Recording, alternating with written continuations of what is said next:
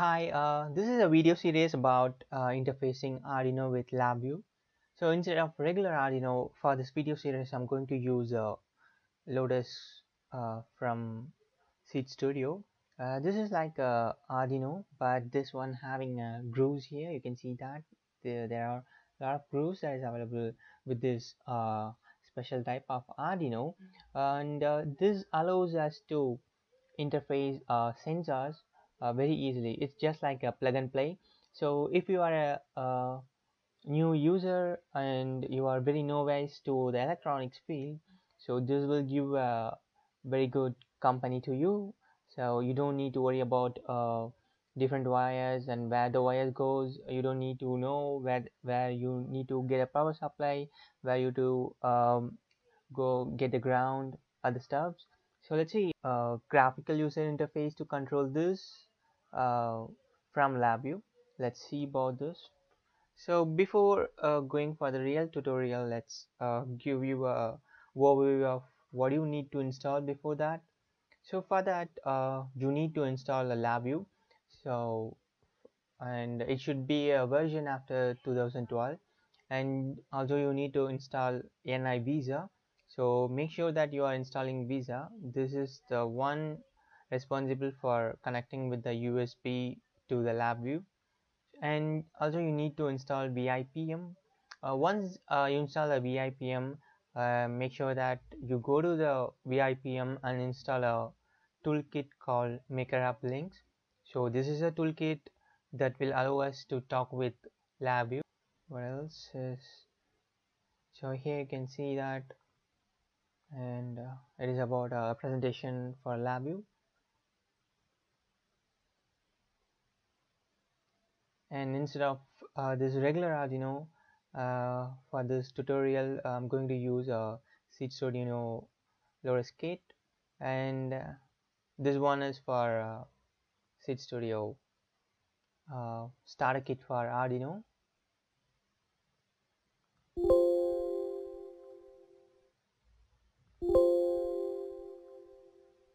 So I'm going to open my Labview.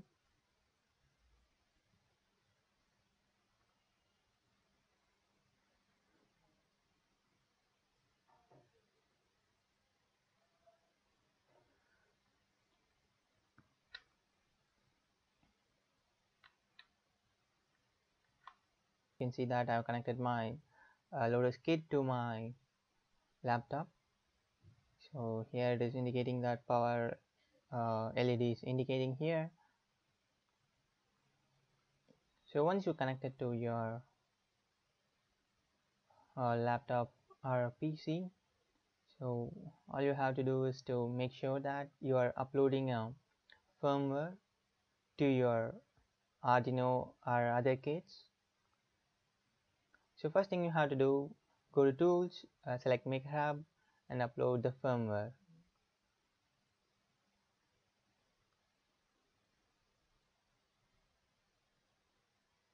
So here I'm using Arduino Uno. So instead of Arduino Uno, we are using Lotus Kit. It has the exact same function as Arduino Uno. And upload the firmware and select the COM port here. It's connected to the COM port 6. Next.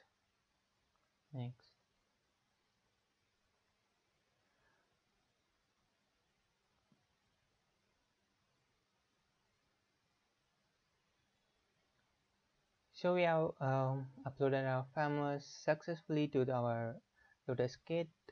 I'm going to finish it here. What I'm going to do now is turn on and off a LED from my Lotus Kit. So here is my LED. You can see here. So here's my LED, and I'm going to use a.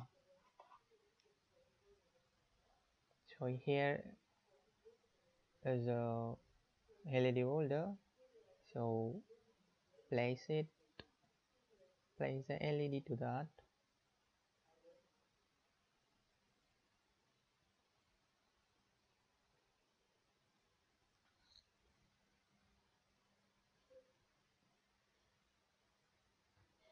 So once you place the LED to the LED holder, all you have to do is to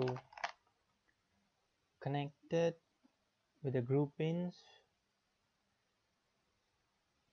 to any of your digital pins here. So I'm gonna connect this to the D3 pin of Lotus Kit. So here you can see that I've connected it to D3 pin of Lotus Kit. So once I've connected it, move on to my Labview, go to File, New VI, and go to Block Diagram, right click, and go to Structures, take a while loop, place it here,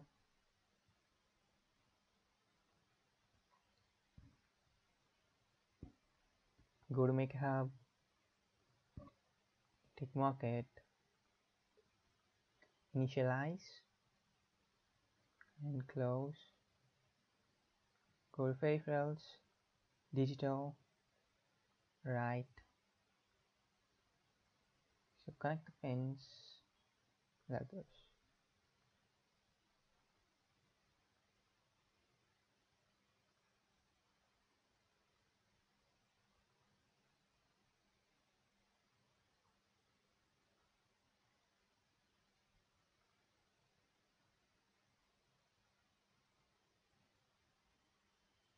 And the DO channel is 3, that is the digital output pin,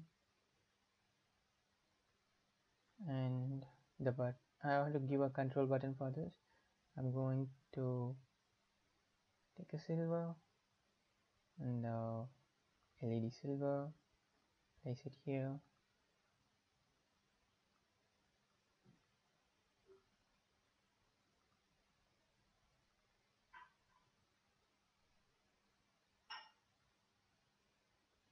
should be control, change it to control, make it to output value. So that's it.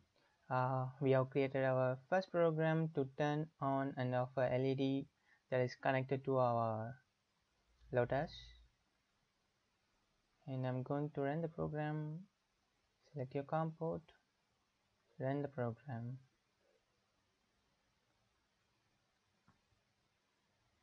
Yeah, the program is running. All I have to do is to turn the LED on and off. So this is how simple it is to control anything from Labview. That is, we connected our Lotus Kit to Labview and controlled the first project, that is to turn on and off a LED. Lotus Kit with our Labview. Thanks for watching this video. Please subscribe to this channel. Thank you.